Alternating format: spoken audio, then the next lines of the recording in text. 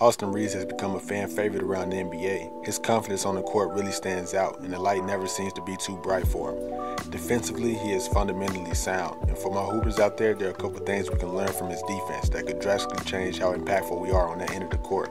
Let's dive into it.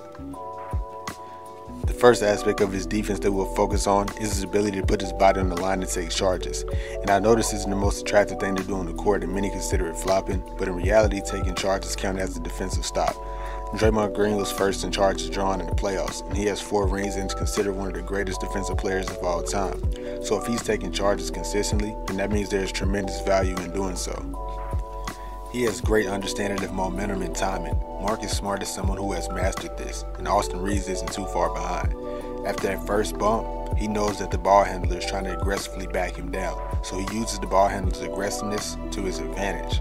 Now, if he was guarding someone who was backing him down with little force, then it wouldn't be smart to draw the foul because it wouldn't be believable, and you would just end up giving up a wide open layup. Understanding your opponent is another aspect of being elite at drawing charges. Here, Austin knows that Christian Wood isn't the best ball handler, and from Wood's point of view, he sees a smaller guard in the paint, so his first thought is to simply overpower him. But again, Reaves uses that aggressiveness against him. The second part of his defense that we as hoopers can learn from is his ability to recover. When you're playing against a high-level competition, there will be plenty of times when a player blows by you. Every elite defender in the NBA gets blown by, but what separates them from average defenders is their ability to recover and get back into the play. On this possession, watch how Reaves get beaten off the dribble by Clay. Now he's in recovery mode and hustles to get the block. Recovery is all about taking the right angles. When you get beat, rather than trying to reattach to the ball handler, you should sprint to where the ball handler is headed. Notice how Reaves just sprints straight in order to get to the basket the quickest.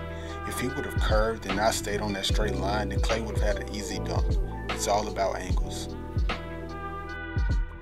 That'll be all for today's video. I know this was a really short one, but I just wanted to point out those 2 specific things.